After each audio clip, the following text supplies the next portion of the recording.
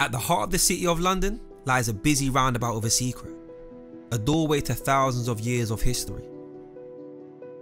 Welcome to the Museum of London. We share the stories of the capital from its first settlers to modern times, connecting the lives of everyday Londoners in the past with people today. Visitors strolling through our galleries encounter thousands of objects, woven together to tell our city's story.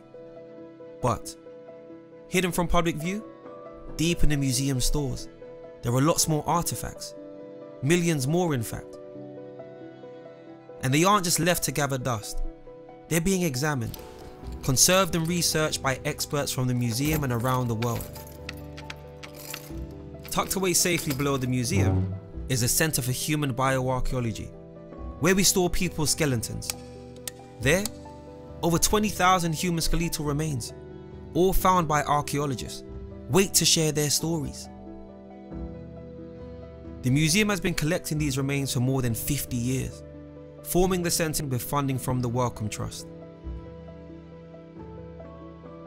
Every time a new skyscraper or tube tunnel is built in the City or Greater London area, archaeologists excavate the site before construction takes place.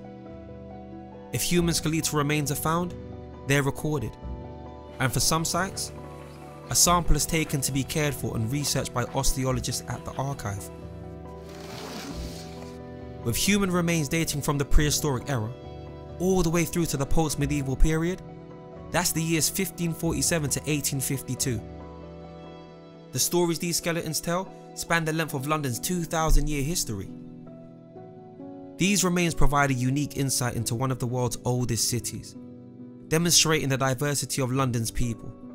By studying them, we can discover how Londoners' lives have changed throughout time.